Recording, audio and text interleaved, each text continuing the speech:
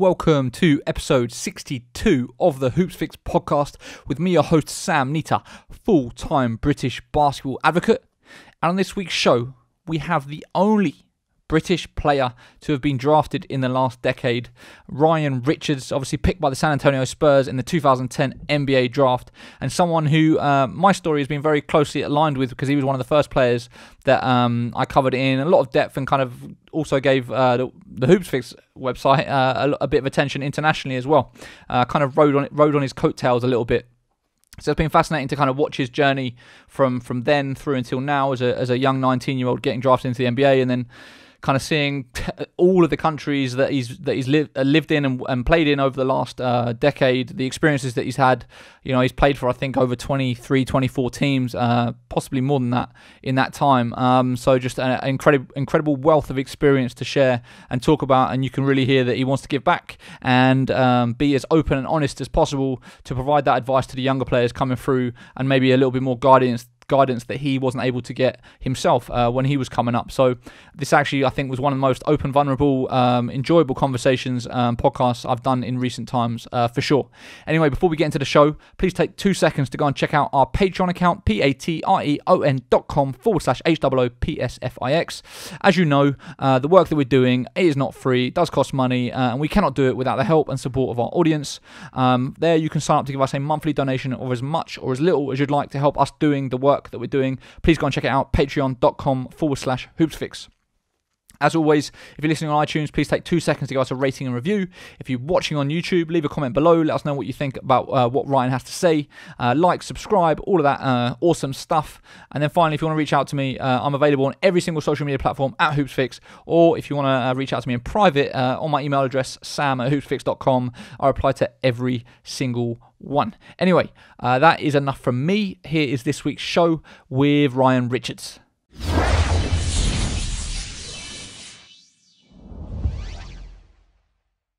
Ryan, welcome to the show. Thank you. As we were saying before we start recording, actually you were the first podcast I did before I had a podcast, because we had that recording almost 10 years ago, which I was in a dingy little place in Maryland recording the phone recording on my computer. I had some messed up tech set up, but that was around the time that obviously you got drafted. And I mean, it's crazy now to think about all the time that's passed, what you've done since then, and everything that's changed. So it'll be a great opportunity to kind of bring you on here and go back to the beginning and talk about kind of your career to date and kind of how you feeling about it and how it's all going. I guess starting with just the present day, you are in Belgium. Is it Belgium? Yeah, it's Belgium. Yep. So you've just signed. Can you kind of talk about kind of where you signed and how that this sort of thought process decision was made? Well, you know, now I'm a little bit older. And again, looking for some security for myself, just to kind of settle down. I know Belgium is close to home, real close to Kent especially. New coach, we had some really good conversations. He understands my game, what I can do, what I can't do. And, you know, I'm excited say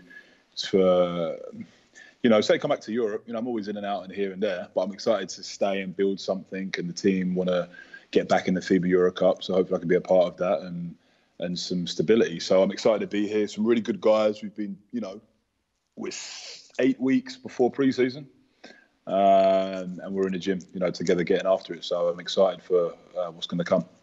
How are they being affected by COVID over there? Well, so far there's no signs that there's going to be a second wave, but as you know, nobody does know. You know, we all just hope and we go from there. But the league is set to start October 2nd. Pre-season is set to start August 12th. And it's all go ahead at the moment. Bars are open, restaurants are open. The mask rule's in place. But will you be allowed to play with fans? That's what we're waiting to hear. So at the moment, we're waiting to hear about that. But I think that's what kind of affected a lot of the budgets, you know, like globally, like the whole market, for example. I spent a lot of my time in Iran, in the Middle East, which isn't as much stability. But, you know, salaries are hit. A lot of players are being hit by that, and it's making you look at life after basketball and how to set yourself up because, I mean, no one could have guessed this could happen. And it's an eye-opener. I was going to say, talking about life after basketball, you obviously did a few years ago a reveal. Was it a few years ago? What, a year or two ago, kind of reveal your stake in your own club in Kent. Obviously, you're a very, very proud Kent boy. Yeah. Can you talk about kind of the Kent Panthers and sort of how that came about and kind of what your vision is, I guess? Well, for me, I've been in so many. I mean, I've been around. I was in the Spurs for a whole year. I was in the EuroLeague for a season. I've been in the Euro Cup I've been everywhere. All over the world to play basketball in all different types of levels.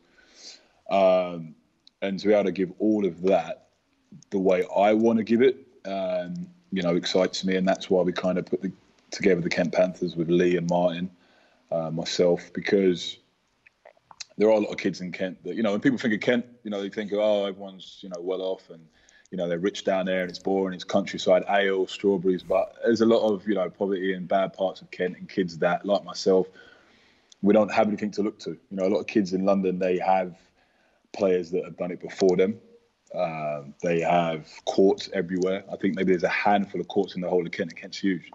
And it's exciting and it's nice to see these kids and give it back something. And I don't think they understand the experience that I have. And I'm not really doing it to show them this is what I've done. It's to be like, hey, I'm here for you. If you need someone to look to, if you need someone to look up to or have a vision. Because for me, for the youth, if they don't have a vision or someone to look to where they can, compare or think I can do that, then you start, getting into things you shouldn't. So, and we're competitive. Obviously we want to compete with the other clubs in Kent and in England. And, we're starting off. And Jessie's aunt, who was huge in my life, has helped me out to understand a lot of that. And we're working on some things together. So that's how it came about, I would say. It's just trying to give back, but the way I want it. Not so much pop-ups here and there, but building a family and a community. I was going to say, is the focus kind of in this beginning stage much more on the grassroots, sort of just actually getting kids to fall in love with the game at the early age rather than, developing elite talent and focusing on the elite end of the spectrum, the guys that are already doing it, Yeah, I think for me, it's giving kids, something to look forward to. It's giving them, a community, a brotherhood.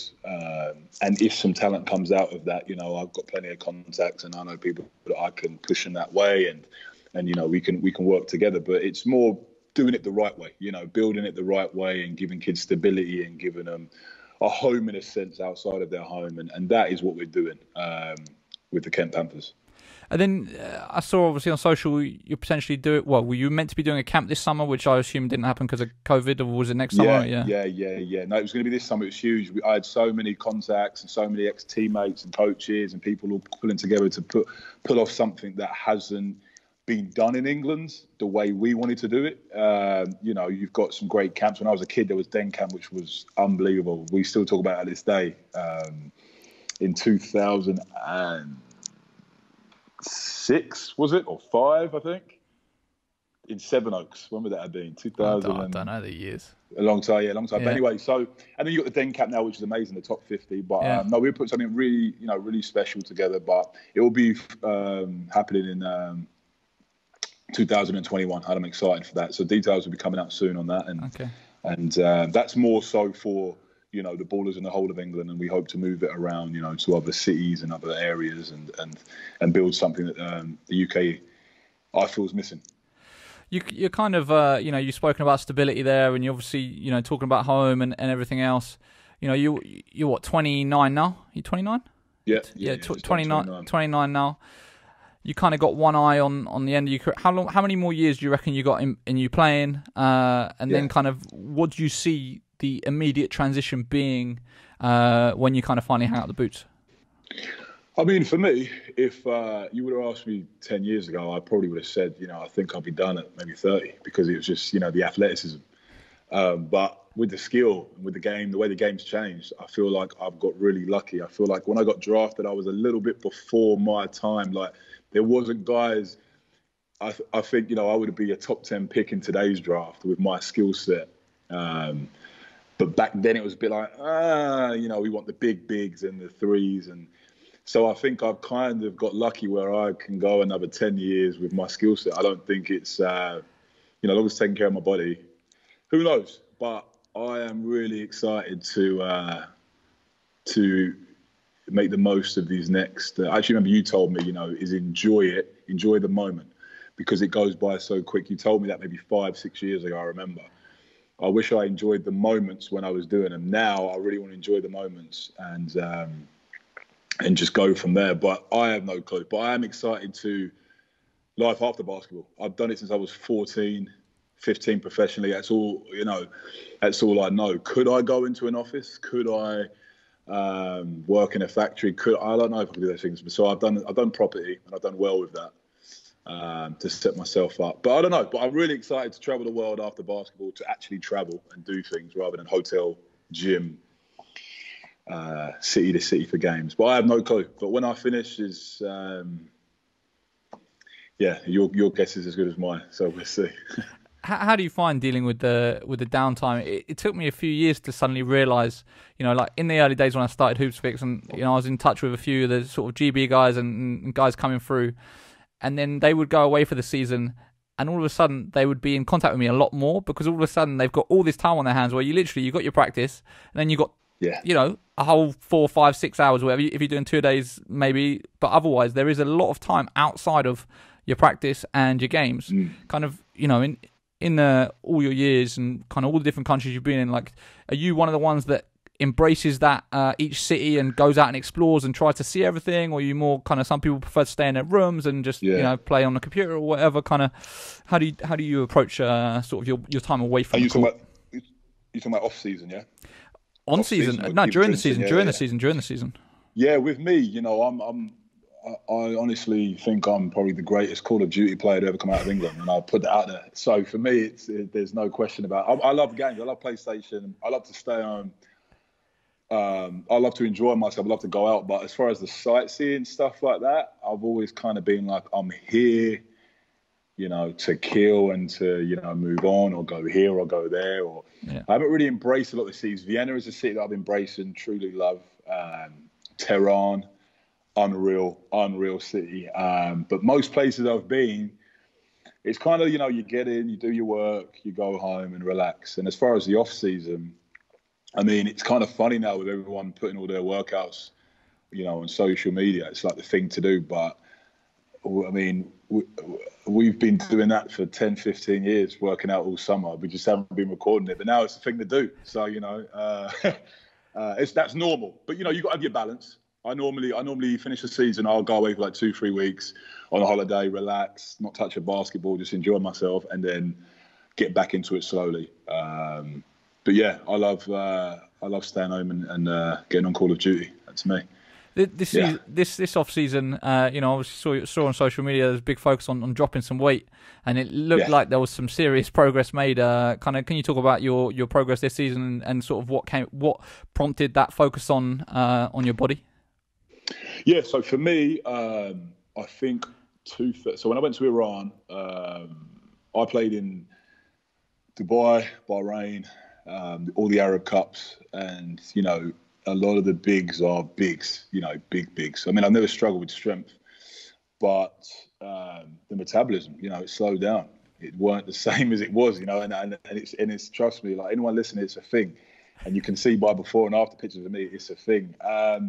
So, the enjoying yourself, the eating, you got to find the right balance. Mobility is a huge thing now for me. I wake up every morning, do my mobility stuff. And with my skill set, like I said, I'm blessed to have it and be able to, play for many, many more years, I feel. But I just wanted to change. I just wanted to, eat healthier, feel better, look after myself, and just have a longer career. And it's right, when you go out 1-2 nights in a row and then it takes a week to get back to normal now. When I was 19, no problem. So it for me, it was a big thing of I didn't know how big I was until I was seeing people. They were like, bro, you're a big boy now, you and that's what made me think, oh, okay. And then because of I had my shoulder surgery and I missed the season, I wasn't playing. I wasn't really in the gym with guys. So I think that was a big wake-up call. And then after that, I wanted to slim down for myself and just to feel better, to move better on my joints, to play longer. And we went down that route. And I went down I was 305 and I got down to 280, and now I'm about 259, 260. So I'm hoping to stay around there. I'm happy at this weight. I feel good. You know, people say I try to get to 250. I feel like weight, you know, stepping on the scale can be a real distraction, and you can kind of lose you see the pounds and you think, but I actually feel really good. So I'm happy with my body and what I've done, and it wasn't easy, but I'm happy with it. I was going to say, well, what was the actual process? Like, you work with a trainer, you work with a nutritionist. Like, how do you, you set your goal on kind of what body weight you want to get down to, and then working out kind of how you go about that. What was the process? Well, I think because for me, you know, I'm always playing. You know, I'm always playing. There's always jobs there. You know, people always want a big that can do this or do that, and I always come across a lot of jobs, and that is the hardest thing, is the diet. So I really got onto my nutrition. I got a meal prep plan, and that was huge to me. I mean, I can work out for 4 or 5 hours a day, and if I go and eat, you know, a bunch of unnecessary calories, boom, there's no change. If I do meal prep for a week, my body will just completely change. You know, I go from a pear to a V. So, you know, that's so it's just food. It's all food, mate. It's all nutrition. It really is, and a lot of people say it.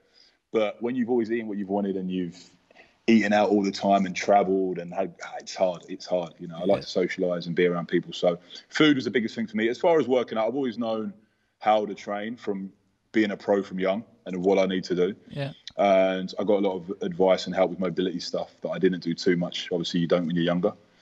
But I would say it's the diet. Diet is huge. All right, so early years. Let's go back to the start. Yeah. Originally, you were a football player, right? And you didn't really start playing basketball until your brother kind of put you onto it. Can you kind of sort of rewind us back to the start? Kind of your early sort of Premier League aspirations, and how that transitioned into playing basketball. Well, you know, like most kids in England, you know, we love football and it's what we know. And I knew basketball because you should play basketball because you're really tall, but there wasn't anybody around me, you know, that I saw play that I thought, wow. I remember my brother came over from Jamaica, I think I was about 11, 12, and that's when AND1 mixtapes were huge, and he had the shorts and he had the hoodies and the slip and slide and all the moves, and I just watched him play once and I just fell in love. I was like absolutely shocked. Practice every day. I had my Predators, not the real Predators, the fake Predators, the David Beckhams, and I had them on, and I was out there playing with him, and I didn't know what I was doing, but I just wanted to beat him, and that was my goal, was to beat him one-on-one. And we were very different. He's 6'3", very slim, but like cat quick, you know, get off the floor, boom. Kind of like Sean Marion was his type of athleticism. So even in my time back then, I was obviously athletic, but we were very different. And he took me to a run in Thanet, down in Ramsgate. It was called Quarterdeck. And I went there and played with some of the men. And I think I scored like the first 2 points, and that was it. I was going to NBA, no one could tell me any different. And then next morning, I remember my mum and dad we were playing outside in the morning, and they were like, "Oh, how was he? How did he do?" And he was like, he could go to the league. He was, and obviously I couldn't. I was wearing Predators, and I scored one layup in 2 hours. But he told me that, and that little bit of, you know, belief, whether he believed it or not, that's all I needed. And after that, it took off. And then, so you were how old? I must have been 12 or 13, I think. And I was probably about 6'2", I think, about 6'2", 6'3". Everywhere we went, I went. You know, we would walk hours to get to a court. There was one by a Ramsgate train station, but we lived kind of on the coast, so it was a bit of a walk. There was a few courts in Broadstairs, and you know, wherever we could find a court or we would take advantage. When did you experience the growth spurt, or was it even a growth spurt? Not really. I kind of grew every summer, but I think maybe when I was 13, 14, I think I shot up about 6 inches, 6 or 5 inches. Because I was always tall, I didn't really notice, you know, I always knew I was taller than the kids at school. I always knew I was taller than, you know, my teammates or my football teammates and stuff. So I didn't really notice it until my uncles. I was around my uncles and my brothers, and then, you know, they were obviously like, you know, he's going to beat us. And then I did by quite a bit. So, yeah. I assume that you kind of probably had a quite natural ability from day one. Or maybe you didn't, but I would assume, sort of looking at you and kind of how you developed, there was some level of natural talent there. When did you feel that sort of other people started recognizing that, this kid Ryan, he's got some talent, he's got some skill, and he could be really good? I would say Ashley Hamilton and Joel Freeland, because when I went to Gran Canaria, the ACB club, Joel Freeland was there. And again, that's one of the hardest workers, I've ever been around. A lot of people don't know about Joel. Joel keeps it to himself, but I always remember seeing how hard he went, and I always went hard, but I didn't know what hard was until I watched how, just tough he was in practice, and he was competing every single play. And Ashley, we lived together for about a year and a half. In Gran Canaria with the ACB club. And again, because we had Joel, who just got drafted in the first round, and I don't know if this is true or not, but I think he was working in Sainsbury's or something 2 years before. Yeah. It was like, shit, I've got 5 years before my time or my draft date. So he motivated me. I'm sure he did Ashley too. They were close, them two, because they were the same age, but I looked up to him so much, and I'd still respect him, and I'd see him at Surrey, and I'd think, just hat off to you for what you've done. But when I practiced with those guys, and when Menelik came in, and the older guys, and I just, competed with them, and would win the one-on-one stuff, that's when I knew I had something. But when I started playing in the Hospitalet, the Nike International tournaments, that's when I realised, okay, we had Nikola Mirotic, Musley, Monty Younes, and that when I started, dogging those guys, I realised, oh, okay, this is what it was. And then the AAU tournaments as well. When I went to America when I was young, with John Lucas at Rice University, there was 100 plus NBA players in and out the gym throughout the summer. So about 15, 16, that's when I realised, like, whoa, this could happen. I've really got a chance. Yeah. Because it was the time, it was Hoop Summit. I think I was 15, 16, and these guys were 18, and they were about to go get their millions. So I was like, shit, I'm there. I just got to wait. I felt I could go at 15, if I'm honest with you. I didn't think I needed any time because I developed young, but obviously I did, but I would have. But I would say about 15, 16 is when I really realised, well, this is the best, and I'm competing with them. You've obviously represented the national team from a very young age. England's sort of talent ID at the time, there was the under-13 regional tournament in Lilleshall. Do you kind of remember playing in that and kind of the reaction and how you did? I don't really remember, man. I remember Jesse. Me and Jesse would have these drives, and he would always be hard on me and tough on me, and no 1 foot fadeaways, and but he'd always get onto me those things. He did it, he kept me grounded, because I know he knows when I went to those camps I did well and I performed, and on the drive homes he would ask me questions about the plays and the sets and who did I think was the best player at the camp and who, and stuff like that, and he was hard on me, and I needed it, and it was good for me. But I remember that we won. If I'm correct, I think we did. And I remember a lot of the players that were there. But I know that gave me the doors to go to Estonia with the England under-16 team that was a couple of years older than me. And that was really, really special. Me and Cameron and Levi, if I'm correct. Levi, Noel. Cameron who? Yeah. Cameron? Killer Cam. Cameron Katayan. Yeah. There you go. K-Man's little brother. Yeah, I remember Cameron. Yeah. So we got to go, and it was that was an eye opener. That was tough. The cold, the snow. I think Matt Williams, don't you remember him? He was a killer. He was a killer. He was a bully. So it was good. It was good for me. Yeah, it toughened me up, and because they were 89s, so they were quite a bit older than me at the time. At what point did the sort of European clubs come knocking to try and recruit you and get you out of the country? Because this is where I struggled. Because for me, I went to the European Championships with the 90s, so I would have been 15. Mm-hmm. And I think I did well. I didn't do great. I had some big games. I had some really big preseason games, but Euro hopes, things like that. There was no social media. There was nothing out there. I think it was all word of mouth back then at that time. And I think people obviously heard about a 7-foot kid or probably maybe 6'9" at those times. But I didn't do great at the European Championships. I was just big.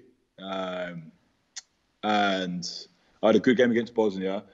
And then I think Estudiantes came because of Dan Clark. My mum, Mark Clark, was huge. He helped my mum a lot understand it, and they flew us into Madrid and put us up. And Will McDonald, who has the highest efficiency in the ACB, was there at the time, played for Tausen Amakar. He was there, and we ended up being teammates later in Gran Canaria. And I can't remember who else was there, but we went to Sudan for the 3 days, and they put us up, and we had room service, and we never experienced anything like that. We flew in, and we got to see all of Madrid, and we went to David Beckham's kids' school, met Dan, and it was amazing. And then Gran Canaria got wind, and then they did the exact same thing, but they flew me and all my sisters down to Tenerife and put us in a 5-star hotel, and yeah, it was good. They see a single mother, and they knew what they were doing, and they, knew how to try to, recruit a kid. And I ended up going to Gran Canaria. I think because of Joel, that was pretty big. Joel's dad and his mum also helped my mum and gave him advice. But I think because Joel done it, he got drafted, and that's nothing against Dan, but I think that was the whole selling point. It was, and Gran Canaria was a little bit nicer as well. I think it was a bit more sunnier. So you went. Did you leave in 2006? It was the same year that Joel got drafted? Was that the same? Was it the same year? Yeah, 2006 is when I left. 2006, 2007 season. That was my first season there. So you'd have been 15, 16 years old? Yep. Yeah. How was the contract approached in terms of what were the terms of your contract? How was it worked out? Obviously, you're going in, like you said, you kind of had to get advice from various people, speak to different people. You haven't done this before. What was the actual process of, getting you to sign with Gran Canaria? Well, it was one of those ones where, all of the coaches in England and all of the, the people that are supposed to you go to for advice, it was only Dan's parents or Joel's parents. No one in England had a kid like me before and didn't know what to do. So as much as I loved Jesse and loved Simon Fisher and those guys that I had, how do you go to them and say, what do we do?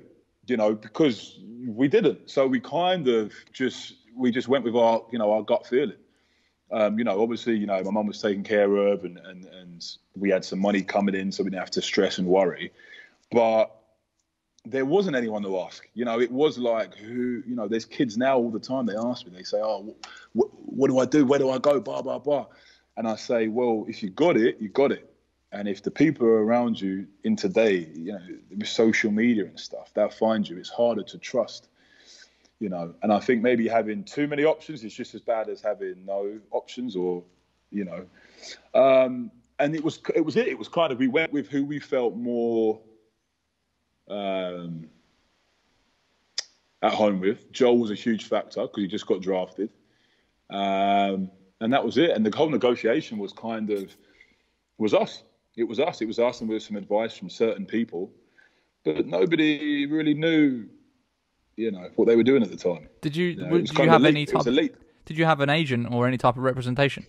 No. I met a guy, Rob, who kind of, he was a master of what he does. He was very smart. He knew he'd done it before. He did it for Joel, and he, found players, and all credit to him. He's given some guys that are, let's say, C+ players, and they've had B+ careers. He's made guys money, and he's helped guys, and they've, This is Rob Oriana. Rob Oriana. People say what they say about him. I had a good relationship with him. I remember we went to the Nike Hoop Summit, and we got there, and they gave 4 suitcases of gear to every player. And I was there just to see if he has it. They wanted to see if this kid is really what Rob is saying. Rob was like, "Oh, this kid, he's better than a Jinka." Solomon Alabama, Batum. He's better than all of them. You know, that's how he was selling me, and they were like, yeah, okay, let's see. Because you got to remember now, there's no social media days where this is, you know. And we went there, and they didn't give me anything. They didn't give me no clothes, no gear. And he went in the room. He goes, when you go in that practice, you fucking kill every one of them. Okay, you make them sign you to a contract before we leave here. And it was motivation, you know, because he always knew how to get the fire in me. You know, he talked about how my dad wasn't in my life. He talked about where I was from and how no one respected anybody from Kent. And what's Kent? It's a farm. And he put it in me. And we went to practice, and I held my own, and I dominated some of the practices and opened everybody's eyes. And I think I went back to maybe 6 bags of Nike gear. And, you know, he knew me. He knew how to motivate me, how to push me. And I put a lot of trust and a lot of faith in him. And after that, I remember, you're going to have to help me here, Sam, the coach from Duke, Coach McKeskey, came and sat at a table with me after the Hoop Summit. Coach K. Coach, is it Calipari? Calipari, yeah. Bad, yeah. Came and sat with me, and he didn't like it. He didn't like those guys because, you know, they were like, oh, you know, people's mouths started watering over this 15-year-old kid hasn't committed anywhere. And that's when I went back to Gran Canaria and got hidden. I kind of got hidden, and I didn't go to any events. I didn't go to any tournaments. I didn't go to any exposure things because, you know, I would have been poached. Players get poached, and that is what happened. And that kind of ruined our relationship because people on the outside were now messaging me on MSN, to me on Bebo, on Facebook, on these things, and they were saying, you should be here, you should be here. And then, you know, I'm seeing guys, Mirotic, Musli, those guys getting the exposure, and, you know, he knew what he was doing. He wanted to hide me for a couple of years and just, you know, calm it down until I was draft eligible. And people got involved, and they got in my ear, my mother's ear, and they took advantage, and they drifted us away, you know, from Rob. I think it was good with what he was doing because it wasn't right what he was doing. But, you know, people weren't looking out for Ryan. They weren't saying, let's help Ryan. Let's Ryan deserves to, you know, have this or have that. And people took advantage of me. A lot of people did, you know, British people within the British system, people within, you know, within Spain. A lot of people did. A lot. Daryl Reshaw. I don't remember who Daryl Reshaw was. Yeah. Big. He helped me a lot. He showed me what people were doing. He showed me what these clubs are doing. He showed me that these buyouts were unfair with what you're making. He clued me up. He taught me everything. And from then, you know, I put it on myself to never really let anyone take advantage or fool me again. And I took it a bit too extreme. You know, where I struggled to trust people because Rob was like a father, you know, he knew what he was doing. He really got close to me, and, you know, we had some real close moments, and we had laughs and tears and stuff. And, you know, if he would have been honest with me and said, look, I need some sort of agreement, you know, if he would have been real with me, then maybe okay. But yeah, it was a lot of mess. You know, I had no system, team, strategy around me. And that's what I really preach to these players now. Get a team around you that is going to help you and guide you in the right way. What's your relationship like with Rob now? We don't talk. We haven't spoke. I think there was a Harrison Memorial tournament.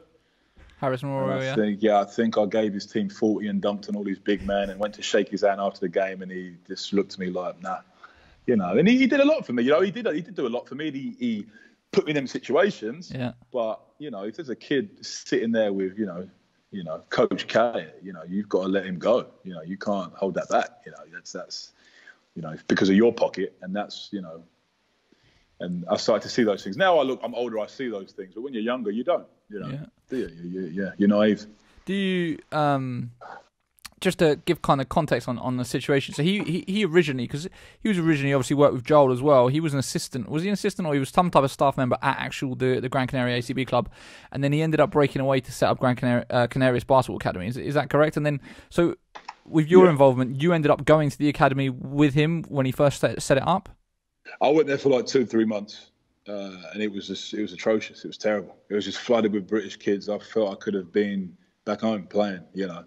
It was the kids that, you know, he would, you know, he'd always say, these guys are here to pay for you guys, but we wasn't getting any money. So what was he paying for? They was taking advantage of a lot of kids, I think. But again, you can say that, but they were getting basketball 2-3 times a day. They were being fed, they were being housed, they were being exposed to things they wasn't in England. So can you put a price on that? I don't know. If you had it and you was that talented, you know, he can, you know, anyone can come to you, Sam, and say, I can give you this and this and this and this, because they want you to give them money, right? But if you are that good, if you have it, you've got to think he's a businessman. You know, it's a business. You're gonna get what you want. All kids want to go to D1, right? That's what most British kids want to do. They can get you there, but it's if you have what it takes, in a sense, you know. And I think there's a lot of things I don't understand about it. There's a lot of things like undercover, and there's a lot of like money deals and things that I hear about. I know nothing about it, but when I'm only from my experience when I was there, it was just full of British kids that weren't really that good. You know, some of them you could just tell, like, you've paid this much money to come here for a year and you're promised to go D1. You know, and some kids were really, really good, and I think they paid less. But I don't know too much about it, if I'm honest with you. But it wasn't for me, and I left after 3 months. Yeah, like I said to you, there was a Sports Illustrated expose that was done a few years ago, linking Canaries Basketball Academy to kind of payments linking to tours and stuff like that. I don't fully know the ins and outs of it either. Obviously, a lot of people do, but clearly it wasn't all above board. So when you look back now, obviously, you know, speaking to Coach K, Calipari, do you think that if there wasn't that, I don't know what you'd call it, sort of interference, you would have ended up going the US college route? Would that have been your preferred option, or do you think that actually maybe even if you were allowed to go, you would have probably stayed in Europe? Oh no. See, Rob told me, you know, if you go to college, you're not getting paid. They can't pay you a penny, which is a lie, as we know. I would have went to college. I wouldn't went to college like that, and I honestly believe. I mean, I see, you know, people say, "Oh, what happened with the Spurs?" I was injured. I was drafted. I needed double shoulder surgery. You know, there wasn't any way around it. I got phone calls in the first round, like, if we pick you, will you go back overseas? And I said no. You know, I wasn't around. So, you know, if I would have went to college, who knows? I could have tore my ACL or, you know, my Achilles. You don't know what could happen, right? Yeah. So it worked out well. I got where I wanted to get. I wanted to be drafted. That was my goal. I got drafted by an amazing organisation, and you know, injuries got me, and the lockout and timing and opportunity. But yeah, I would have definitely bought my mum a house from probably the payroll of Duke or from a booster. And yeah, you've got to go. But I didn't know that. You know, the person I trusted was Rob. So I didn't think I could get any money. I thought, oh no, I need this little bit of money I'm making to, you know, to survive. You know, if I go to college, I've got to study. I thought I had to study 10 hours a day. Yeah. I didn't know people could do my exams for me.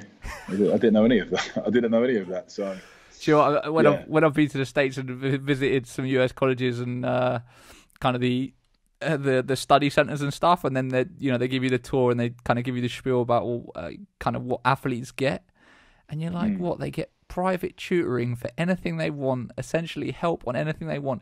It almost gets to the point, and I do believe that the American education system is probably easier in many cases, unless you're going to, you know, one of the finer educational institutions. But I do think the general sort of level of academia, especially when I speak to English kids that go to the States, they just say, you know, the stuff we're learning is very basic compared to what I'm used to in England. And then when you hear of like college athletes failing, you're like, I don't understand how you can possibly fail, you know, with all the help and support you're given. It's absolutely mad. 100%. But yeah, so I mean, yeah, it would have been crazy. Because that's the other thing, right? Is that Europe is it can be a bit of a wild west, you know. Being a young player. Go on. Yeah. Sorry. I mean, it can, but I always say, like, how many players have gone to college from England and made it? How many, you know more than me, how many kids from England have gone to, like, a top 20 D1 school and had a good career, or gone to the NBA or had so when kids are, I just want to go to America, they just say, I'm going to get there, I'm going to go to any school. And I love it. I love that belief, and I'm going to make my way. I'm going to make it. I think it's great if you go and you get your degree and you network and you find a community in our home. But I think it's got to be the right situation. I think there's a lot of talent. Like, you know, my nephew I'm telling you, Sam, he's going number one, 2033. 2033. How old is he? He's 5. If he's got it, if he's got it, then I'll say, okay, we're going to go to a top school with a top coach, and you're going to go there and just, do the right thing, and you're going to get drafted. You're going to have a chance to make your money in the NBA. But if you're just a guy that's like, I think you got to choose. Is it academics? But a lot of kids, like you said, they're not there to study. They're not there to focus on getting a degree. They're there to go there and prove everybody wrong and that they should be in the NBA. And I think, mentally, you've got to look at the statistics. I mean, everyone's different, but I see a lot of guys who just want to go to America because their aim is to be a pro. And I think you can go to certain clubs at a young age and work your way up and make a little bit of money and become a legitimate pro and have a good career in Europe. So I think it is finding the right situation. But I think mentally, if you're going to college, you need to go there with the right mindset of, I'm going there to get my degree. Yeah. Not to transfer or to this or to that. But that's I haven't experienced any of that, so it's hard to speak on. But I do see a lot of guys going there and, I don't see them. I know they're good. I know they're really good, and I know they could have a great career in Europe. Yeah. But with the market today, I would go to college. That's the advice I would give. As a junior player, I think it would be interesting for people if you're willing to share. But as a 16, 17-year-old in Europe, what kind of money were you able to earn at that sort of age as a basketball player? Was it much more about the accommodation, the education they're giving you, and then a little bit of top up, or were you actually able to earn sort of real career, professional level money? Back then, so you're talking 2007, 8, 9. I mean, Ricky Rubio was playing for Juventus and he was making 60. And I think when he got drafted, he was on, I think, 80,000. So it was anywhere between 50 and 100. Some guys were making 20, but you could make, let's say, between 20 and at 15, I would say maybe 20 to 60 is what you could make. Now, they'll assign you for 3-4 years and it will go up a lot, but it all depends. Are you on the ACB team? Are you on the men's team? There will be bonuses and things in there. But a lot of the time, would I say something like in today's market? I couldn't tell you, but I know it's not in the 30s. I'm pretty sure. There's kids that are making maybe 20 to 30,000 a year, maybe 15. But back then, you could get a good contract. You could get a contract for 3 years, 80 to 90,000 a year. And it could spike if you get onto the first team, but the buyout will spike. So, if you are killing and you play on the first team, and the NBA teams they come sniffing and stuff. Yeah, your buyout's going to be maybe $1 million, and the NBA can only put up $500,000. So where's that other $500,000 coming from? Then what happens is the team will draft you, then they want to stash you, and they'll say, well, you've got to pay $500,000. You're only going to make $500,000. How about you stay there for 2 more years? Then they give you another contract for probably 200, 250. You're happy, but then the buyout goes to $2 million, and then it keeps. It's the draft and stash system is smart. It's very clever. Yeah. But back in those days, I would say, yeah. If you're 15, 16 and you're making more than 60, that'd be pretty impressive. So after, in fact, actually, that initial contract that you signed with Gran Canaria, how many years was that for? It was 3 years. So it's 3 years because Rob knew 3 years we don't want to buy out. We want to go. So he was clever. So then, in that sense, he looked after me. In those ways, he took care of me. Yeah. He didn't.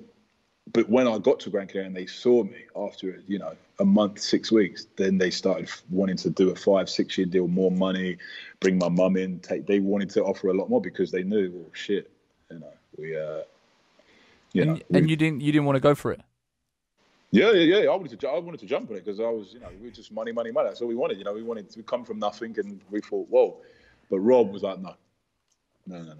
But then when he took me to events and took me to things, that's when he was like, look, we got to get an agreement or something between us because, and then I saw other guys at the time. There was Mirotic, there was a lot of, there was Musley, there was Mirotic, there was those guys. They were making a lot of money, but you got to remember they wasn't trying to go to the NBA at 19. They were happy to go at 22, 23. So they were signing 6-year contracts with the bonus of, oh, okay, if you play this many games, you know. So, but for me, my goal was the NBA because of Joel and because of, that was my dream. That was my dream. That's all I wanted. I didn't have any interest in playing, you know. I didn't, not in a rude way, but I didn't look at the EuroLeague and think, oh, wow. You know, I just thought you're rejects of the NBA. That's generally what I thought as a kid. And I just thought, I'm better than that. I'm not going to be playing it. And I took that with me into practice, and the older guys saw that, and some of them liked it, and some of them didn't like it. And, you know, I always had something to prove. And they took me under their wing, and Will McDonald was huge, James Augustine, Daniel Kicker, Melvin Saunders, all those guys were huge for me when I was younger, and they helped me, you know. I was going to say, one of the things I was doing as the research was watching all your NBA draft workout videos and some of the interviews and stuff that you were doing when you were kind of in the run-up to it. And one of them, someone was saying, you know, like, you seem to be very averse to going back to Europe, and, you know, why are you so intent on being here? And you're literally just like, you know, I've been in Europe since I was 14, 15 years old. The NBA is where I want to be, and even if the G League is, well, at the time it was the D League. The D League's, you know, a lower level. That's going to help me be closer to reaching the league, and that's why I'm very American focused. Like, that's kind of maintained for your entire time, right? Yeah. Because you got to look at it. Big Baby just won a championship when I got drafted, and I was with Big Baby all summer. Michael Beasley he got his 20 million contract from Minnesota. So all these guys that I was with the Hoop Summit are now making silly money, and I was with you guys 3 years ago. So to me, I'm like, well, I've done Europe, I've played against my age groups, I've done the AAU, I've done everything now. So, you know, for them it's like, well, you haven't played. You know, I was like, well, look at the highlights. Like, look at the film. The film's there. I've done it. Like, I've shown I can do it. Look at people like Giannis Antetokounmpo. So, you know, you can tell a kid, he's not tested. But I played Europeans. I played GB national team. I've played in Switzerland, which isn't a great league, but it was a mid-European league. I've played with all the NBA guys. I've played with all the guys that are getting their next contracts now. So it's my time. You know, don't try to tell me about ACB and all, because, you know, I felt I was better than it. You know, I felt that I was better than it. I felt that even though I didn't do it, it was hard because I got passed around so much and pissed about so much. But when I practiced with those ACB guys every single day in practice, they all told me to go to the NBA. Go get 50 million. Go to the NBA. You're just get there, stay there, focus. You don't need to be here, because you deal with coaches, you deal with people with attitudes, you deal with people trying to discipline you. They see a 19-year-old kid, and they're forgetting that he's just done 5 years around pros. You see a 22-year-old kid out of college. He's a 22-year-old kid out of college. You know, people don't think that. They think, oh, he's young. But it's just because somebody's young, it depends, you know, what they've been through. You know, so yeah. I remember actually, you know, talking about the draft process. It was the pre-draft camp, I feel, that really kind of started putting you on the map and started getting you buzz, which I think was in Chicago. Yeah. And I've actually, on a hard drive somewhere, which I'll try and dig up at some point, I've actually got the ESPN airing talking about this. You've got it? Yeah. I've been looking for that, man. Yeah. Talking about this kid from England that is that's creating a buzz because of his performance at the camp and stuff like that. And it's got a few little clips on that. Kind of what are your memories of that camp, and kind of what happened as a result of it? So I was in Switzerland, and I was playing Call of Duty every day. And I had dislocated my shoulder in Switzerland, so I didn't play for 6 weeks. But BC Monte, absolutely top club, true professionals and lovely people, let me stay there, and I rehabbed with a guy, and and the agent was like, "Oh, do you want to come and do some workouts in the States? Just workouts, not the driving, just like, do you want to come work out?" And I said, "Okay, cool." So they bring me in the gym, and Herb Rudoy, who was Kukoc's, and Lucky Capioni, who was Kukoc's agent, Sabonis, all the top Europeans, they brought me in the gym with some other guys, and they said, "This is the most talented player we've ever seen." And after that, Herb said, "Right, let me do some phone calls. So he told Monty Eunice to go back to Europe for another year to push me and then for me to take his combine spot. When I went there, I saw John Lucas. I saw all the people that I've seen over 5-6 years, coaches from all over, and I felt at home. And when I tell you, these guys' shoes weren't tied up.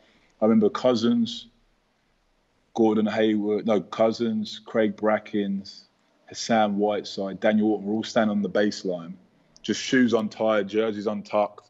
I've got my jersey tucked in like real tight. I've got my shoulders up, and I was running like a deer and dunking everything as hard as I could. And this was my chance. And these guys were coming out there just because they knew they were going to be a top pick. They didn't want to get injured. A lot of people don't, participate in the combine. And after that, people really were like, whoa, who is this kid? But then you get the people that when you don't know and you're supposed to know, you have to act like you know. And then people started having, he's this and this. But nobody knew me because I just was hidden for 3-4 years, right? So you can't say, who are you? We don't know you, but then you've got an opinion about me. So it was amazing. I just remember I was in the hotel sitting there. I was eating chicken fingers and milk. And on the TV came on, it was like Ryan Richards. And I was like, I can't remember what phone I had. I was trying to record the screen and call my mom. And I was like, I'm on the TV, like, what the fuck? And it was amazing. It was that was, as I talk about kids needing something, like a little, because sometimes you don't know how good you are. You don't know how well you've done unless somebody tells you, and no one tells you at the combine you've done well because we're all there competing, right? And we're all there and scouts are quiet and they're. But when I saw that on ESPN, man, it motivated me. And we had some really good battles in the workouts. I think I had maybe 18 workouts, a couple of double workouts. A lot of Larry Sanders he was real competitive. He went hard every single drill, but there was some guy like Hassan Whiteside, man. This guy, I mean, you thought he was going, he just strolling up the court, because a lot of guys know they're going to get drafted, and they don't take it as serious. But this was like my chance to find stability as we go back to. I wanted some stability and it was amazing. It was truly amazing and I'll never forget it. And I still see guys to this day in the summer because it was in Chicago and I stay in Chicago most summers and we still talk about it to this day, and it's unfortunate with the injuries and things that have happened, but, You, at the time, I remember you saying kind of you felt New York, Memphis and San Antonio were the three kind of fits that you felt you were sort of the best opportunities for you. Yeah, Atlanta. Oh, the best opportunities. Yeah. Kind of where you were hoping to go. Yeah. And I'm also right in thinking that San Antonio had potentially spoken about picking you 20th in the first round. And it was the injuries that ended up making you slide. Like, kind of going into draft night, how confident were you were going to get drafted, or was it like, I guess by that point, because you were the last, 49th pick, right? So at that point, you're kind of like, I guess hope is sort of fading. Like, oh, maybe this isn't going to happen. Definitely. What was the expectation going into it and how it played out? I mean, it was one of those ones where the combine happened, the whole world knew, the hype was there. Out of 18 workouts, I would say I had 16 great workouts. One, Memphis, I shot the ball really bad. I think they was excited I had a private workout with Eric Boateng, which is another good story, where he ended up clotheslining me because it was getting a little bit, scores a bit uneven. And we still joke about that in Chicago now. And they came on to like, don't let these guys play one-on-one. Like, let's just do some skill stuff. And I haven't spoken to Eric about that, actually. So when he watches this, if he does, I owe him a clothesline for that. But Memphis, I was really excited about Memphis because, I played there for the Hoop Summit. So I knew the courts, I knew the rims. I had been there, I felt at home. The scouts really liked me and they actually came to other workouts when I did in Atlanta and they were there and stuff and in the gym and in New York. And they brought me in with Grievous Vasquez, the guard. Do you remember him from Venezuela? We was actually roommates during the combine. And they actually took him 28. And I was sure. I was like, and I went in there, man, and I shot really bad. Really, really, really bad. I didn't shoot the ball very well. And that's big. And those workouts is big. you can work out in your gym, you can work out at the combine, but when you come to their place and all the eyes are there was a lot of people. And it was annoying. It was sad because I thought, well, this is it, isn't it? This is where I started. First time I ever went to America was Memphis, and now I'm back here. But I didn't shoot the ball very well. I didn't have the best workout. Luke Harangodi, they took in the second round. Actually, he was in my workout. So, you know, I knew how well I did. I thought, well, someone's going to pick me. I didn't know, you know, well, you didn't go to college or you have serious shoulder problems. I didn't think I was anything because I was still playing and I was still doing well. I didn't understand how serious anything was. And I didn't know how big of a deal it was to get drafted. I just thought, well, you get drafted and you go and you sign your contract and then, you know, you go win a championship like Big Baby. Or I just thought this is how my mum was thinking. I wasn't thinking these were big steps. And then when it got to the Spurs calling my agent, who was Ginobili's agent, and said, we're taking him at 20 right now if he goes back overseas. And I said, I'm not going. I said, no, I'm not going. And then after that, the lines got cold from there to 49. So the rumour, people say, the results were leaked of your shoulders or something, but because my agent was the only one that had them, you know, obviously. But who knows? You don't know. But I was starting to shit myself a little bit. And then my mum called me and she went, you did it. And she goes, why didn't they take you earlier? I said, yeah, well, we got picked, Mum, so we'll take that. Yeah. And that was it. But it was amazing, absolutely amazing experience. We were drinking in a bar in Chicago and we were doing shots. I think after the lottery went, because they told me you probably won't go lottery, you know, and I said, okay. We started doing a shot every pick. So we started struggling. Me, Miles Davis. Been plastered by the time. Me and Miles Davis, Jeffrey Durkin, who played in the BBL. Yeah. Top guy, man. And then we were there. And Basil, my agent at the time, and we were all there at the bar. And then after, I think Atlanta had 47 or something. No, Milwaukee had 47. And they took Tiny Gallon. I thought, they liked me when I was there. So I went to the toilet, and then when I went to the toilet, I was just, you know, pissing, and I heard, wow, the whole bar went crazy, and my name, I think my name come across the bottom. So we started drinking. We're like, can we get some more drinks? And the bartender was like, you guys have got to get the fuck out. We were like, what? It was like, you're 19, mate. It says it there, you're 19 on the screen. We were like, because they thought we were older. And that was amazing, absolutely amazing, man. Like, I wouldn't change a thing. Me, Miles, and Jeff, we went to a club afterwards, and yeah, man, we partied like rock stars and we had a good time. But great memories. And then Popovich called me straight away, actually. He called me straight away and was like, I'm excited to get you down here, get to work. I had 2 workouts at San Antonio. He came to both. Great chats with him, man. Just truly one of the best people I've met, you know. And I was around him for a whole year. And it was great. It was great. You know, the injuries, you know, you're not going to sign a guy with double shoulder surgery, are you? It's just life. And then after that, you know, I had some bad decisions as far as chasing the money, you know, rather than because I got there. You know, I was on the door. I got my jersey ready. My press conference was ready. They just wanted to do they did the MRIs on the shoulders, and they were like, this guy can't play. Like, you know, maybe with his left shoulder, but the right one. So then I remember I just cried, man. I cried, just cried for hours, man.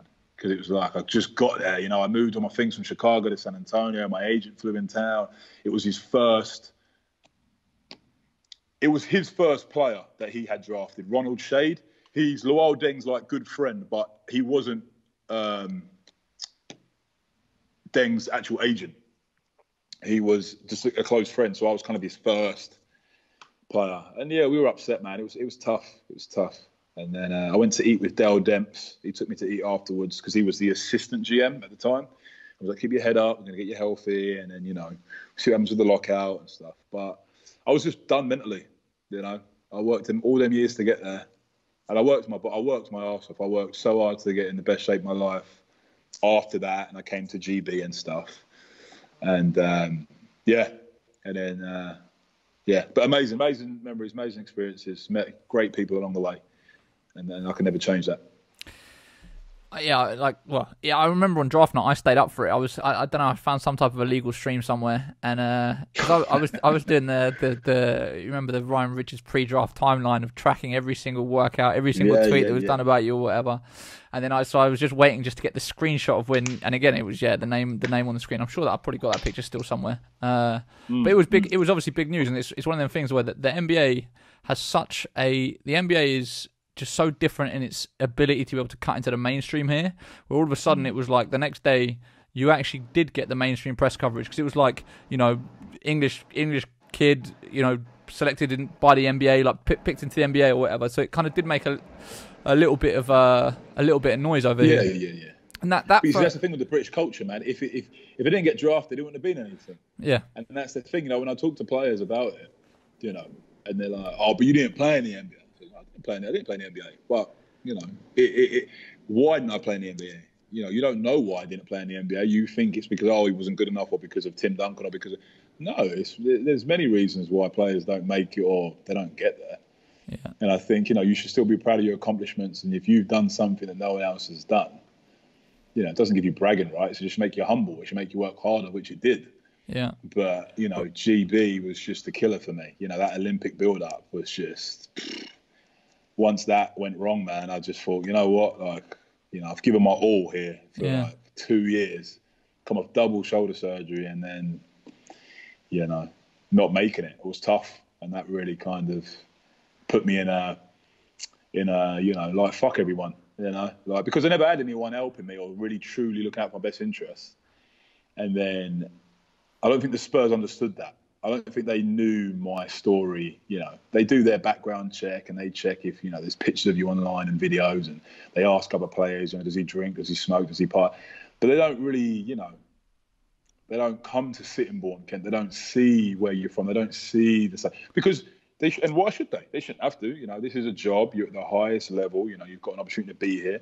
And I came in and I worked every day, and I worked hard, and I got praise from RC Buford and my teammates and everyone every day. But I just needed someone to just hold me, man, and grab me and say, look, we're going to get you there, and this is your family, this is your team. And I never had that. Yeah. And then when I never got that through GB either, I just thought, fuck this, man. And I just said, let me get my money. Let me go get my money. Let me go set myself up where I haven't got to depend on anyone to make me happy, depend on anyone to put money in my pocket. And then I went to Asia, and I met some of my best friends today, and have managed to, own a home and managed to do things that, a lot of players say they can't say they've done. Yeah. And that was all due to just, kind of doing my own thing a little bit. But, For sure. I mean, I was actually... there's only... Well, first of all, you're the only British developed player to have been drafted in the last decade, first of all. So that's obviously an accomplishment in itself. From Kent, mate. And the only player ever to get drafted from Kent. And then also, I think there's only 12 players that have come through the UK system that have ever been drafted. When you're not counting guys that have got passports or whatever that left here when they were 1 year old and stuff like that, but when you're actually talking about guys that have sort of been products of the UK system. So you are in an elite company. But it's interesting you kind of say all that contextual stuff that the Spurs were missing, because I remember, so that obviously you got drafted, and then that first year you had your surgery and you were rehabbing in San Antonio, right? And then the season after you went to Switzerland again. Right? Yeah. Because I remember speaking on the phone with you when you were in Switzerland, and basically you were saying that the Spurs wanted to see that you could stay at a team for a full season, because you've been a bit of a journeyman up until that point, and kind of I don't know what they were wondering, but they wanted to see, and they kind of said that to you. And then it got to Christmas. It got to Christmas, and you left the club that you were with and went somewhere else. And I was just like, I can't believe that.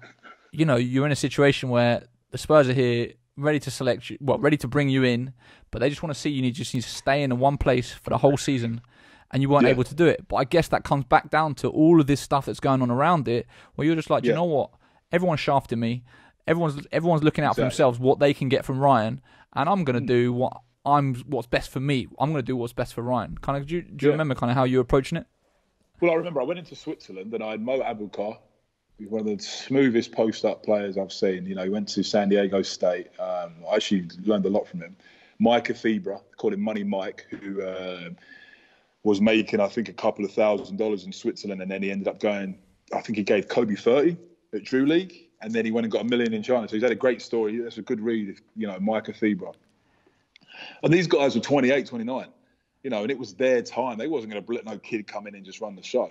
So when I was with them, it was literally just run, rebound, support these guys, terrible shot selections, and that was it. And then I had a guy come in from the Spurs. I forgot his name, and he came in. He was in Partizan looking at Bertans, and then he came to see me, and he just was talking to me like just somewhere where I couldn't, just talking to me like pure disrespect, like coming at me like trying to be like tough love.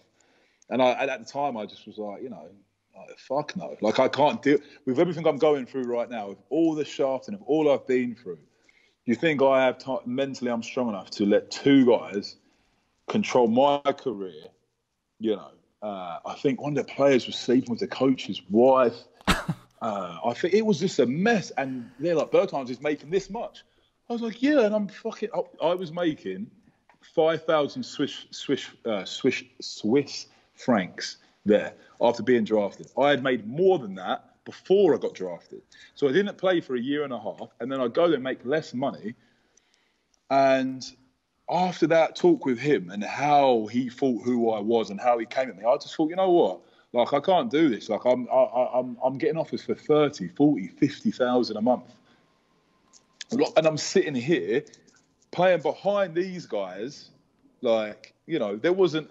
I just couldn't do it. Mentally, I thought, you know what? No. And I went to... I left with nothing. I had no job. I had offers. They left.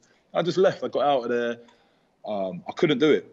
I felt like I was abandoned. I felt like I was left. I felt like I wasn't playing well, or, again, I didn't have...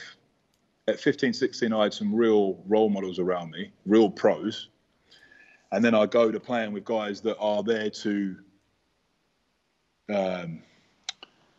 eat. We're all there to eat. We're in a low level in Europe. We're not here to be friends and be buddies and help you be successful, right? I need to provide for my family and more respect to that. So I left. I went to Georgia. I think maybe it was 25,000 for, 5 weeks. So 5 weeks I went there, yeah. And I was making 5,000 Swiss francs. So it was, to me, it was like, well, and then I got the taste. I got the taste, Sam. I thought, hey, well, if this is what it is. And then I went to Dubai, which was ridiculous money. Like, I went after the money. It gave me stability. It gave me a home. It gave me, comfortability, and it made me do what I want to do.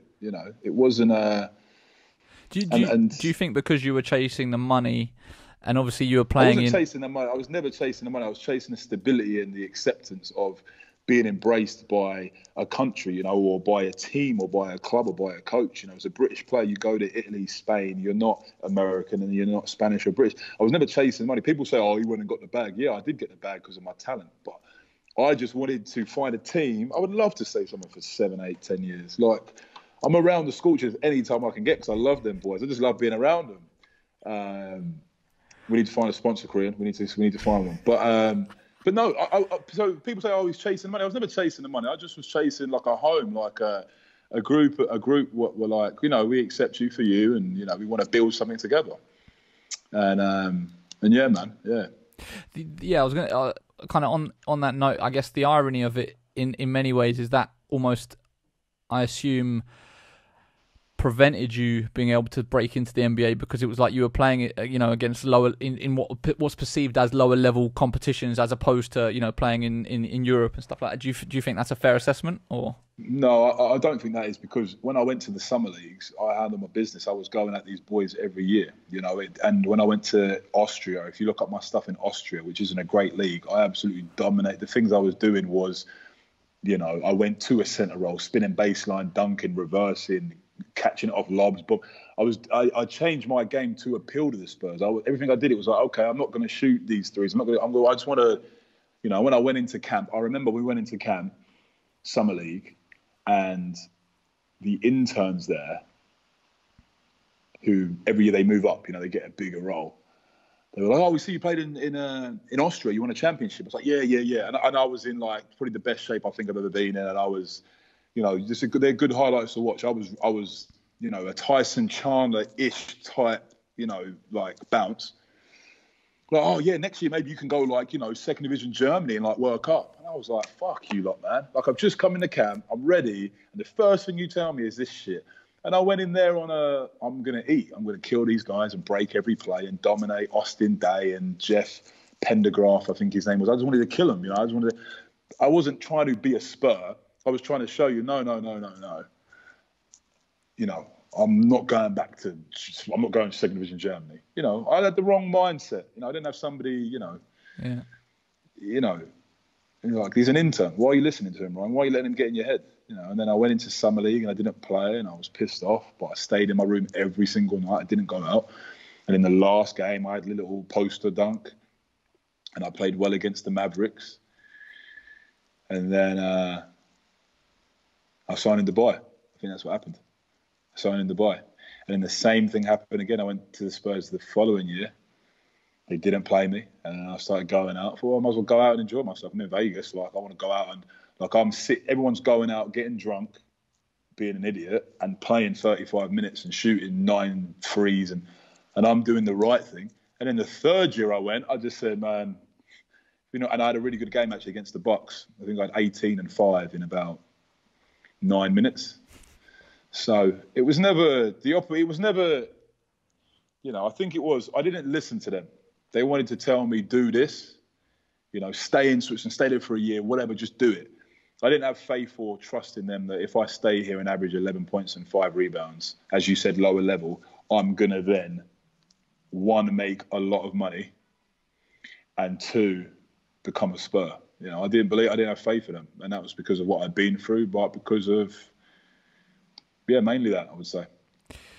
If you were to go back and kind of give your younger self advice and try and steer him in a direction, what would you tell him to do differently? Or would you actually say that everything's worked out as meant to have done and kind of there are no regrets? There's no regrets to me because I've had an amazing life, and from where I'm from, a lot of people say, oh, where I'm from, but like, you've been down to Sittingbourne and there's nothing. There's no hope. There's no goal. There's no, getting a credit card that's a goal in life. Getting a Clio, like that's a goal. Like, there's Saxo. There's no goals in that part of Kent, and everyone's doing drugs and getting in trouble and stuff like that. And for me to see what I've seen and done what I've done, like you've got to pat yourself on the back and be proud of what you've done. But then for you to step back and look at all the talent and look at yourself, and when you look at NBA guys, you think, nah, that is where it's like, oh shit, we froze. Oh, we froze. Yeah. That's when I do think sometimes. I think, I could have played. And it's not so much for the money. It's not because I think, I could have made 50, 80, 100 million. It's really not. And people think, yeah. It's the playing in the NBA, hitting a game winner or being a part of a championship team or being a part of that Spurs 13 team. If I wasn't, they're the things that that they will haunt me forever. Not that I didn't make what I should have made or could have made with my talent.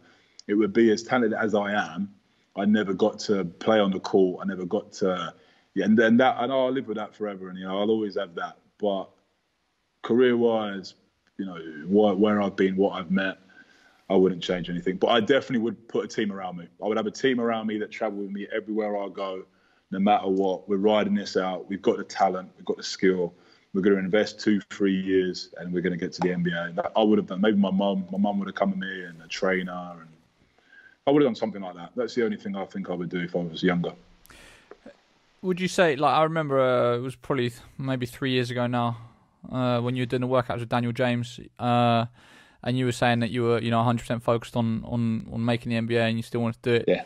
Do you feel like mentally in your head now you've completely closed that chapter, or do you still think that there might be a chance that it could work out? Because, there is no doubt that you are an NBA talent. Yeah. I mean, for me now it's just stability.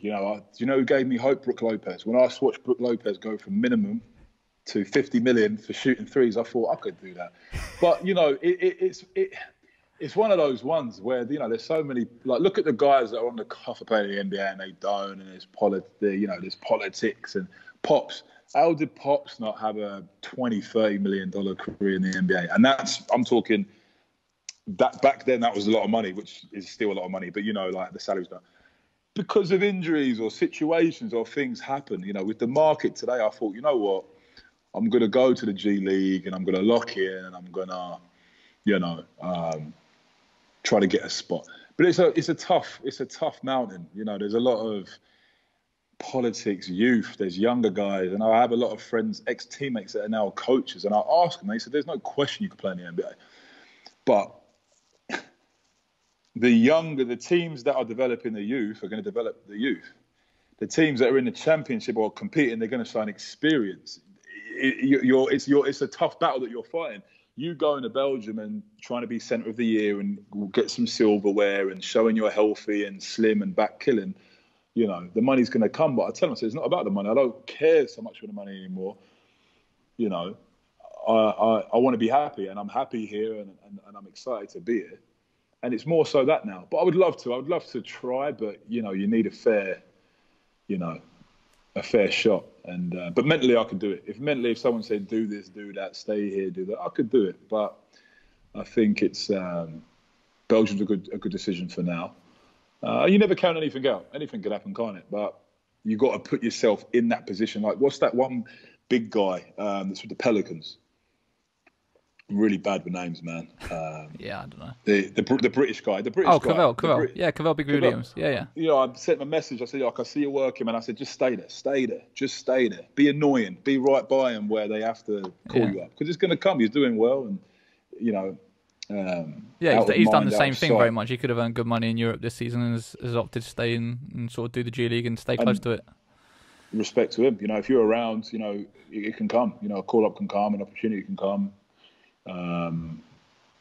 But that G League life isn't stable. It's not stability. You know, It's a lot of, and that's not what I'm looking for at the moment.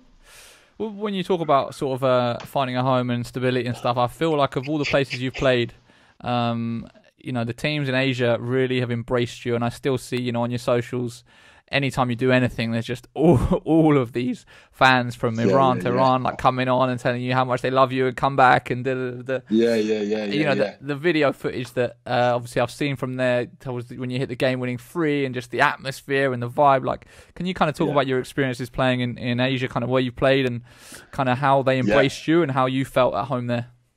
I mean, a lot of people don't know, and I actually got in a fight my first day there because I was like, how do you say pass the ball in Arabic? And the guy said, yo, we're not fucking Arabic, you know, and I learned quick.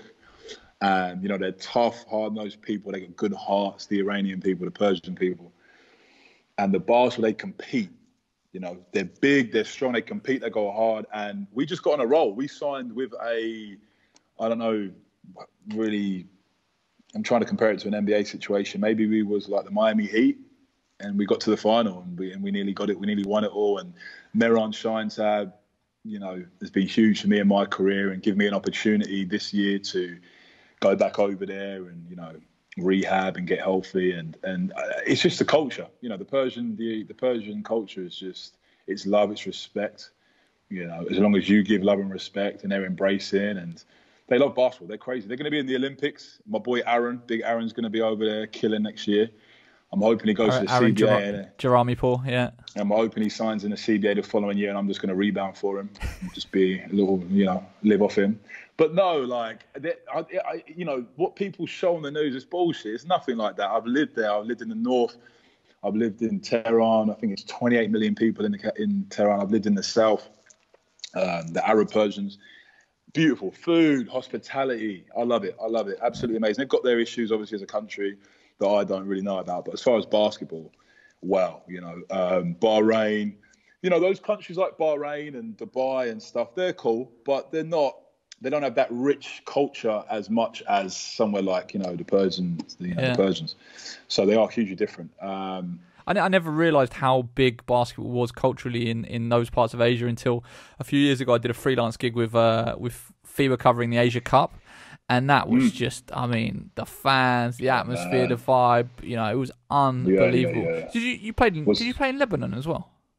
Played in Lebanon for a little bit. I did play there. Yeah, I was in Iran that year at the game when I was done, man. I was tired. I was in China. I was in Hungary. I did like 2 years, no break. I just went. I didn't have a break. I went from hop to China to there. Actually, that's where I got re-injured my shoulder, and then I got it fixed 2 years ago. I kind of played in it. I went to Lebanon. I was absolutely gassed. I was finished. I was done. I was there, for a month. I think I played 5-6 games, but it was different out there. It was very social media. Iran, they're not really big on the social media. It was Arab. It was the Arab culture. I wasn't used to it. I was more. I was in Iran for 3 years, and I would see women in revealing dresses, and I'd be like, that's not normal. Yeah. And then I go to Lebanon, and I'm just like, this is, it was amazing. There's things that a kid from Kent, how could a kid, even from England in general, can say he's seen and done things? It's crazy. But Lebanon's probably, I would say, one of the most beautiful countries I've played in. Similar to Cyprus and Greece. Lovely, And I was going to say, when you talk, like, it's funny. I feel like most players end up carving themselves a career on a specific continent and staying in sort of one area. But when you look at your career, you've literally, you've been in South America, you've been in Mexico. Obviously, you've been in Asia. You've been even all the way around to China. You've been in Europe, like like you're saying, that level of experience and that world experience in terms of do you think that sort of being so well travelled? Do you feel like that's partly what's kind of led to you, I guess, mellowing out as you've gotten older? I feel like the level of sort of self-awareness that you have is completely different compared to when you were younger. And you're just a lot more, you're able to self-reflect, look back on things, mistakes that you've made, admit your faults or whatever, laugh about your weaknesses. I always remember kind of seeing you at various scrimmages and stuff, and you talking about how defense isn't your forte, or it's not something that you're particularly passionate about or whatever, like, when you talk about your own sort of mental development, personal development over the years, what would you sort of directly attribute that to? It's just purely traveling, and it's different cultures. It's going somewhere. I'm from Kent, and I've got a lot of friends from there, and their minds are closed. I've got friends from all parts of England, and as Brits, the mind is closed. We don't see outside of that, and I get nervous and worried about bringing certain people around different groups because, they can't understand the cultural way. And for me, I mean, you could throw me literally anywhere and I can adapt. And I think that is worth, its weight in gold. So, it's one of those ones. I think for me now, I've mellowed out, but when we play, we play. When we work out, we work out. When we compete, we compete. I still never think anyone's going to beat me one-on-one, or anyone can hold me or guard me. And I never lose that, even though I'm, original geezer and joker and clown, and I'm more relaxed. Anyone can see me anytime, and I'm, ready to go. And I think people still know that, it's a problem. So, and that's all, that means enough to me. And I'm happy. I'm happy, and I'm doing well, and I'm healthy, man. And, I've changed my body, and, life is good. So, but it is traveling. If you don't travel or go in different, I know guys that, I've got a friend, good friend Jason Dietrich, and he's like, I've been overseas. I was okay, yeah, you've been in one or two countries. I have other friends, and I played overseas for 9 years. Yeah, one country. So your way, and that way. You don't know any other ways. So yeah, it's traveling. I think if you've traveled yourself, and you can, if you've been in uncomfortable situations, you learn to sit back, observe, read, rather than being the Brits that we are as growing up. As we're here. This is our part. We're here now. Like, no, you just sit back and watch sometimes, and listen and talk less. And truly down to traveling, man. Truly down to traveling. There's nothing more humbling than being in a country where you don't know the culture, don't know the language, literally in the middle of nowhere. You've got no idea what you're doing, and you've just somehow got to work it out. Yeah. No, you have to. Yeah, 100%. So last couple of things I just want to touch upon. Obviously, BBL. Last couple of years, we've seen you most recently with Plymouth, but obviously Surrey as well. Yeah. How has that experience been for you? I guess I'll be interested to hear your expectations of playing in the BBL compared to the reality of it, both on the court and off the court. And obviously, I assume like just how nice it has been to be playing in England as well, seeing as you've been away since you were, 14 years old, 15 years old. Yeah, yeah. I mean, like every British basketball player, man, we're always complaining. We're always complaining about, it's the BBL, it's been this, it's that. But you ain't been anywhere. If you ain't been anywhere, how do you know how bad the BBL is? And I'm telling you, the BBL is not that bad. I've played in some places that, okay, the money's there. Everyone's like, oh, money, money, money. And then they want to be comfortable or have this. The BBL is not that bad. I love being at home. I love it. There's a lot of distractions being at home, that's for sure. But, like I said, I got a real special place for Creon, Henry, Teo, Kalen, all them boys. We click and we vibe, and it's nice. It's close to my house in Kent. But it's like being around them, and they know what they are and they know where they are and they're happy. And Creon only signs good guys, like guys, mentally that are good and good for the team. And that was amazing. And all the London boys were talking shit that day, Christmas Eve. So we had to, shut them up real quick. But I loved it. Surrey's been amazing. I love Surrey. I love the Scorchers. I love that.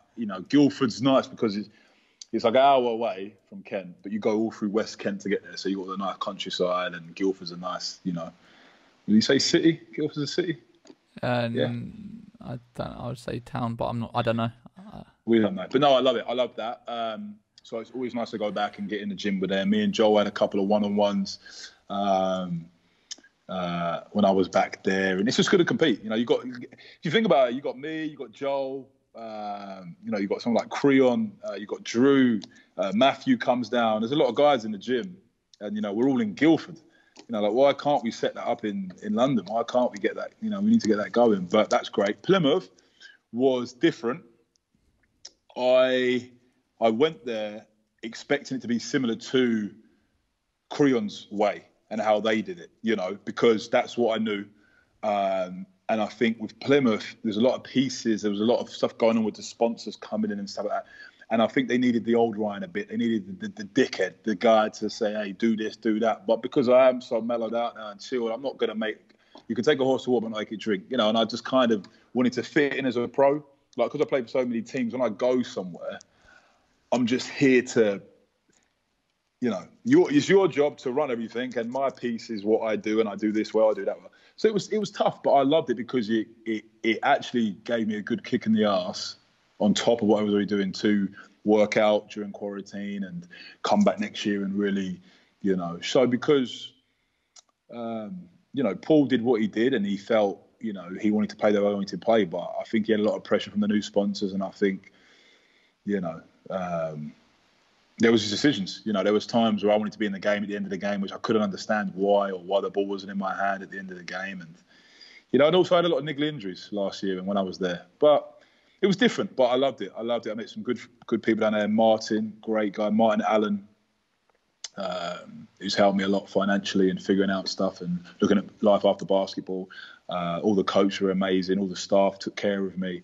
Will Neighbour was really annoying, never left my house, comes over every day. But apart from that, man, lovely guy. I loved it. I loved Plymouth. It was nice. Southwest, I don't want to say it's better than Kent beaches, but they might be on the same level, man. But no, it was lovely. I love the BBL. I'm always happy to come home. I'm looking to, play overseas and try to play higher levels and different and find a home. But I would love to come home and play, I would assume financially you obviously take a pay cut to play in the BBL. Oh, yeah. I mean, Creon, he just doesn't respect me at all.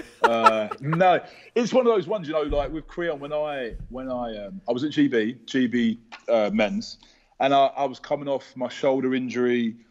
I was off an ankle injury, off a calf injury. I was just all beat up, man. And I came in and I wasn't me. First time back with GB after so many years, and I wasn't me. And I remember Andrew Lawrence, man, he said, never forget who you are, man. Never forget you're Ryan Richards. Like, keep your confidence. Don't lose your confidence, man. You're out there playing like, not you. Like, come on, man. And I needed that. And then I went down to Surrey straight after because that's that whole group. And it was huge to me. I got to have a really good game against Plymouth and get some really good rhythm, and then back to Bahrain, and then back to Mexico, and yeah. So no, I love that whole group down there, man. And playing in England is So I've never actually played against anyone north ever. We always end up playing in the London games and the Worthing. I never got to go to I heard Newcastle's amazing. I heard Leicester's great. I like how they play, man. I like how they run. We played them down in Plymouth. They're tough. But yeah, Worcester. Got to play against Worcester. That was fun. But no. But I've got loads of love and respect for the BBL, and guys playing the BBL, man, like, you know, play with the hand you're dealt. If you're in the BBL, make the most of it. Like, work, you know, do what you got to do. You know, make the most of you're here today, you're here this season, and then try to go somewhere else. Because you know, with today's market, you can say, oh, no one respects the BBL. The market's so bad. It doesn't matter where you're playing anymore. You know, if you're handling business and dominating and getting wins and doing what you're supposed to do, you're going to get something. You know, you're going to come across something. So the other thing with Brexit happening, I mean, that can obviously make a pretty big impact in terms of bringing some British guys home as well, right? Because the only ones that can be playing abroad are the ones that can essentially compete with the Americans. I mean, we all can't be as pretty as Ovi, mate, and go on Love Island, can we? You know, but no, he absolutely smashed it, didn't he, man? I hate watching Love Island, but I had to watch every episode. But no, like, it's nice to come up. Like, you know, if you can come home, and obviously he's the GOAT. From now on, he's the GOAT. It's done. But like, you know, it's if you can come home and you can be comfortable. But I think now is the time where I know the BBL got hit financially pretty hard. I'm not too sure what happened with was it the bailout or something they was hoping to get. Yeah, they were trying to get some money from the government, a loan from the government, which obviously was rejected. You know, financially, it's going to be tough times for the BBL ahead, especially. Well, I mean, the league's not viable without fans, which is the way that it's got to be at the moment. And I think there's just a hope that by October that will change. If it doesn't change, I don't quite know what they're going to do. I don't see how there's not going to be casualties. I think just yesterday it was announced that Wigan Athletic Football Club have gone into administration. You know, sport is hit so hard, and I think I was having a conversation with Paul Blake the other day, and he was just saying, well, the one thing that, you know, BBL clubs have, BBL owners have, is that they're resilient, right? Unlike other sports, they haven't had everything handed to them. The clubs that exist have done it through, you know, grinding it out, and they're survivors. So I'm sure they'll find a way, but I think it's going to be potentially very difficult times ahead. I was gonna ask, like, you know, obviously you're working out with Joel in Surrey. You know, we've had Luan Pops recently say that they would be interested in. They wouldn't say no to investing in a BBL club if the opportunity was right. You know, could you ever envisage a situation where, you know, we've got a lot of guys now that are former players or current players that have kind of got a bit of wealth behind them? You could have some type of group that invests in a professional franchise in this country to try and really blow the sport up. Could you ever see something like that happen? Is that something you would be interested in? I mean, I would love to do it, but I would want like full control. That's just, I just know myself personally. You know, I'd want to run it the way I want to. You know, I think some places, you know, they're built off of, like you said, independently. They're built on the community and stuff. But if you really want to compete and you really want to play, it depends what your goal is. You know, if your goal is to just keep the ticket and, you know, have a club and then yeah. But no, if you're really trying to crack Europe and do it the right way, then, you know, you're going to need experience. You know, I think if Pops and Deng got involved and someone like Joel, Dan Clark, even Kieran, like all these, if you know, if we all got involved in a certain role with a club or an individual club, I think it would help the club hugely. But it's a thing, you know, I can know how to run something, or I can believe something should be run this way. But we've done this for 20 years.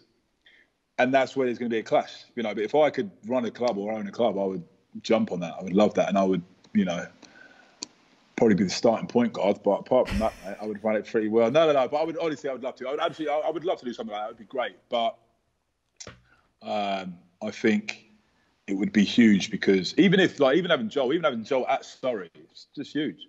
You know, like, he's helping the guys, he's showing moves, he's learning. You know, what's he saying at the moment? Because obviously he hasn't even. I'm pretty sure he hasn't formally announced his retirement in any type of way, but obviously hasn't played since. He looks good, man. He still looks good. Like, do you think there's a chance that he could start playing again? I don't know. I really don't know. I don't think he has to play. You know, he's definitely taking care of himself.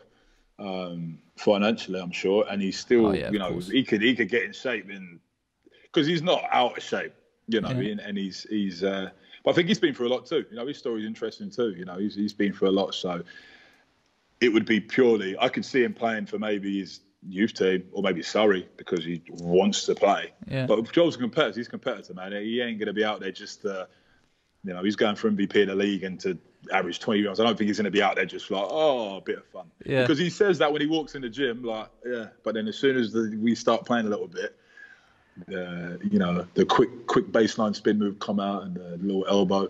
So who knows? But it's good to see it, man. It's good to be around there. Ashley comes through as well sometimes, and Matthew and Drew, and it's a great area for basketball.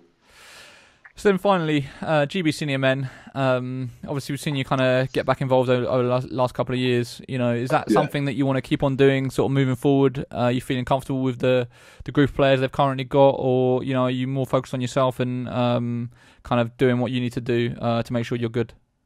I mean, I would love to. For me, I spoke to when we was at the GB camp.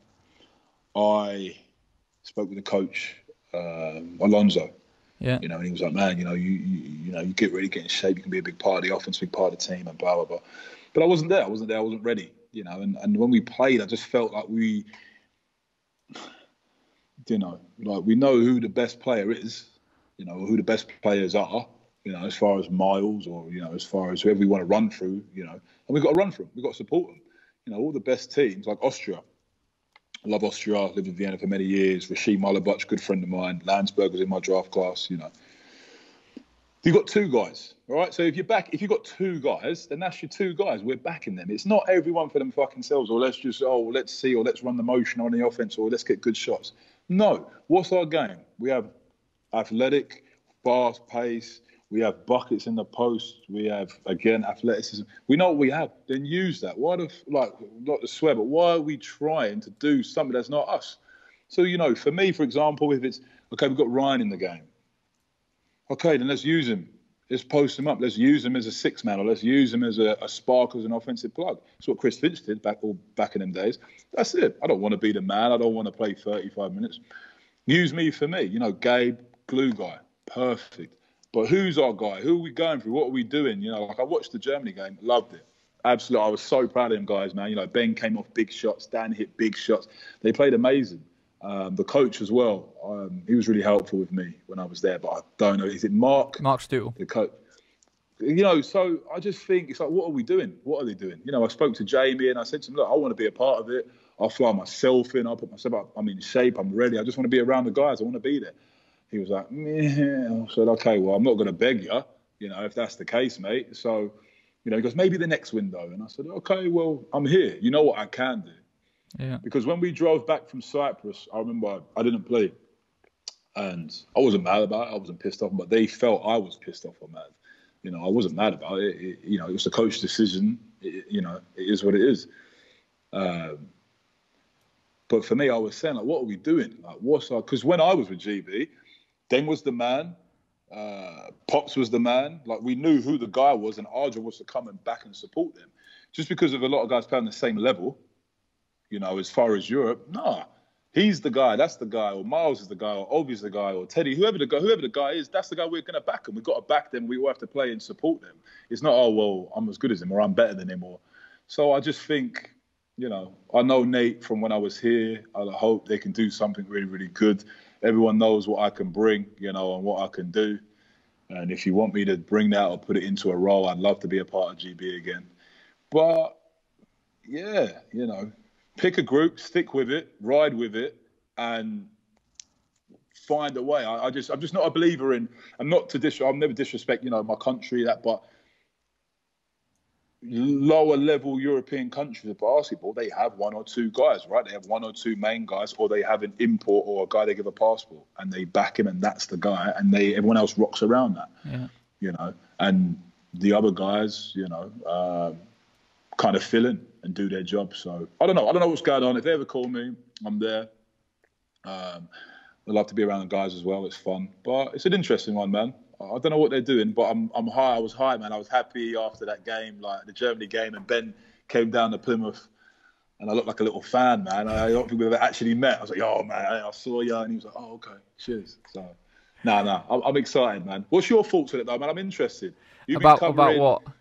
GB basketball, like the I don't know if you can say certain things or something. Well, I mean, I think everybody knows GB's a mess, right? But if you was the guy and you had to run it, not players, yeah, like not, I won't sit and name who you would pick, but yeah, what would you do if it was? I've said what I would do.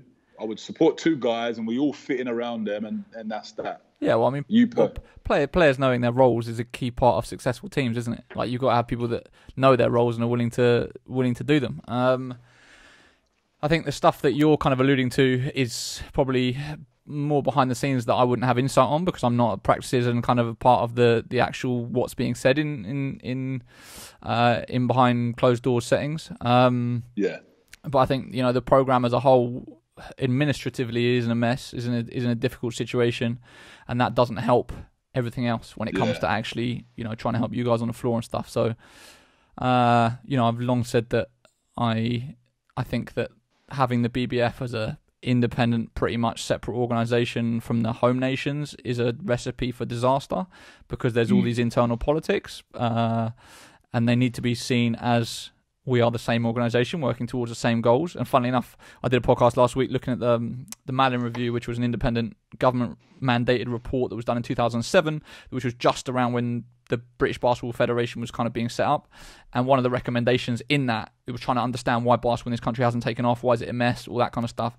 And one of the recommendations in that, it literally says something along the lines of, the British Basketball Federation will not work unless the home nations are seen as to be part of the same organisation. Ideally, they all need to work in the same office. It needs to be the same member of staff. You need to have almost like a shared CEO. So you've got kind of like the boss of whether it's the CEO of Basketball England is also the CEO of the British Basketball Federation. Then there isn't the us versus them, which is very much like, I'll speak to people on the Basketball England side. They'll talk about GB like it's them, and then GB will talk about Basketball England like it's them. And as a result, there's just all this weird stuff that happens and stuff that shouldn't be happening that's really holding the game back. But yeah, I mean, I don't know. I struggle to see at the moment with the way things are how it will improve. There needs to be some big changes, I think. Yeah. Because I mean, are things improving? I don't know if I could say hand on my heart that I believe, the sport in this country from top to bottom is really getting better on a year-to-year basis. There are certain parts of it that are for sure, but there are other parts that are very much stale, But yeah, anyway, not meant to be interviewing me. Look, Ryan, we've been going an hour and 40 minutes. It's been flipping awesome, mate. I really appreciate it. I think we should schedule another one in for the next decade, 10 years' time. Let's do it, mate. We can look back on kind of what you've achieved in the 10 years from now until then. Obviously, you're on an incredible journey. And congratulations on all your success and everything you've done. I, for one, obviously, I feel very much invested in a big part of your journey. That mixtape was huge, mate. That mixtape was I couldn't do all those moves in a 1 hour NBA workout. So that YouTube mix was unreal, mate. Quick 30,000 views. That was back in the day. I was just like, this is amazing.